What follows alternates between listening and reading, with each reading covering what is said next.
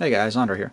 Today I wanted to make a quick video showing you this check valve. This is a check valve I'm using in my version 3 PCV Fix Kit and also my upcoming 2.1 Lite PCV Fix Kit. That's going to be a little cheaper than the current 2.1. In any case, I like this check valve a lot more than I expected to. This is a more of a budget-friendly check valve than the brass Bonomi valve, but it's still much better than what the OEM uses in my opinion. This is a 5/16 check valve, so it'll work with 5/16 hose barbs, not nylon, just rubber hose. And let me kind of show you how this thing works. So I've already taken this thing apart. You should not be able to take yours apart this easily. On the inside of this cap there's actually a chamfer. So this will actually allow PCV gas to flow a lot more easily because it's not just a flat surface. So that was kind of nice, a little nice surprise I found when I took this thing apart. Next is this housing. So inside you'll find the spring, you'll find the check valve itself, which is inside. I'll show you what that looks like, and then this housing that goes all the way around, and you'll notice that it's got this kind of a star shape pattern to it, and what this does is it helps the check valve inside stay centered while also allowing the PCV gas or any gas to flow through it in the other directions. I'll take this thing apart so I can show you what it looks like inside. Now this is a viton based plunger here.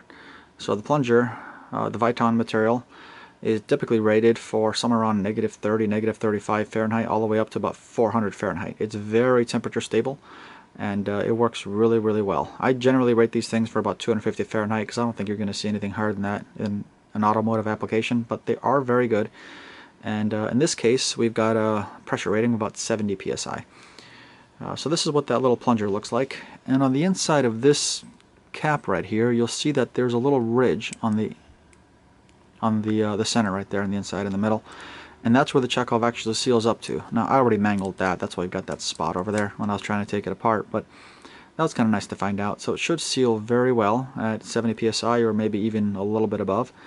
But spring loaded, it's got this little spring here, and the spring is actually pretty easy to compress. That gives us a crack pressure of about 0.3 psi, maybe a little bit less than that, but it's pretty close to about 0.3 psi. This check valve, because it's viton based and it's nylon housing, should be good for gas, water, oil, and any other petroleum products.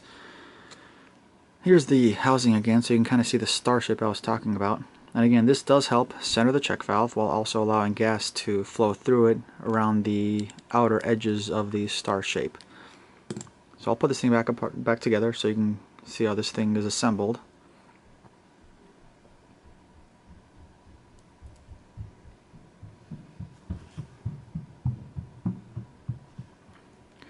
Alright, there you have it, and the valve goes back together this way.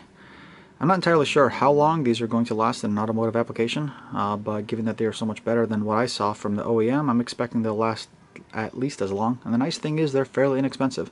I currently have them on the website for about $7.50 each, and if you want to add another one to the same order, it's an extra $2.50. If you guys need a bunch of them, let me know. Again, I really like these check valves. I think they're pretty durable, pretty nice, and they should last you guys a pretty long time. At least that's what I'm hoping.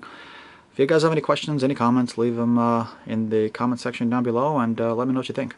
Thanks. Bye.